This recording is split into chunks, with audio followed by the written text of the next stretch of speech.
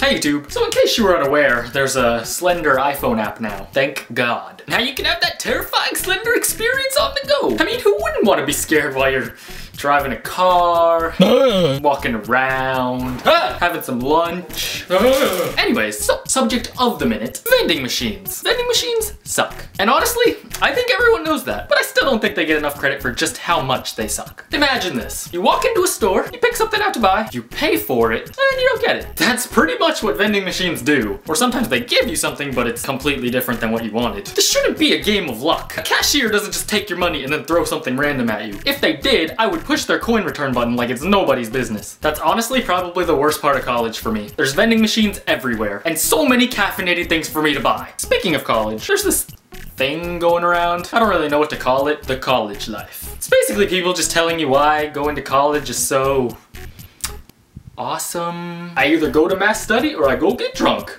The college life. Last class of the semester equals last class skipped of the semester. The college life. The studying I've done this week is more than I ever did in my 4 years of high school. The college life. Now, as much as I would love to relate to these people, I go to a community college. And school's kinda a lot different when you don't live there. Just drank 6 sodas and a coffee between classes. Wish I had my driver's license so I could drive myself home and not sit here for 2 hours.